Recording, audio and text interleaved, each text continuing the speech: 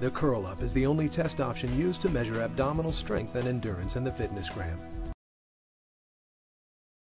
Prior to the beginning of the curl-up, the examiner needs to ensure that each student has a partner.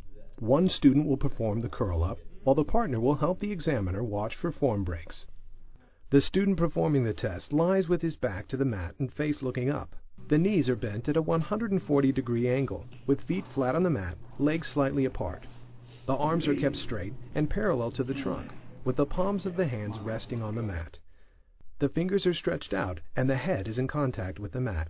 Once the student performing the curl-ups assumes the correct position, the partner places the measuring strip on the mat and under the bent legs. The measuring strip is moved so that the fingertips are just touching the nearest edge of the strip. The audio CD cadence will indicate up, down, and the number of curl-ups completed. With the pace called on the CD, students are signaled to start and perform each curl-up slowly. We'll begin the curl-ups now.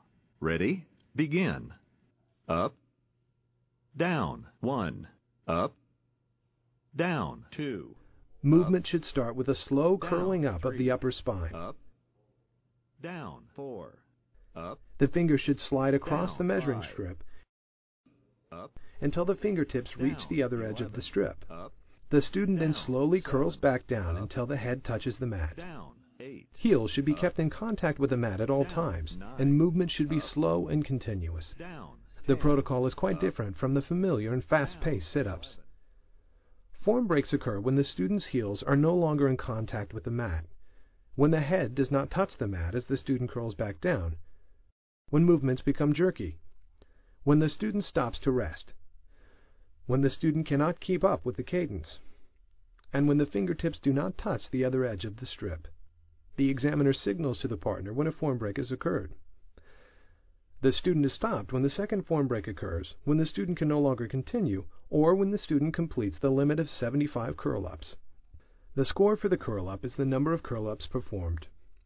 The first form break or incorrect curl-up is counted in the score.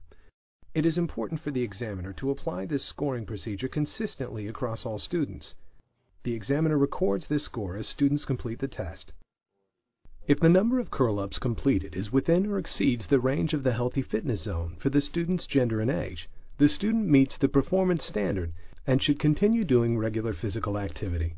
If the number of curl-ups falls below the range of the healthy fitness zone, this indicates that the student would benefit from physical activities designed to improve abdominal strength and endurance. This video was developed to help ensure the curl-up is administered in a manner consistent with the FitnessGram Test Administration Manual and California Physical Fitness Test Regulations and Guidance.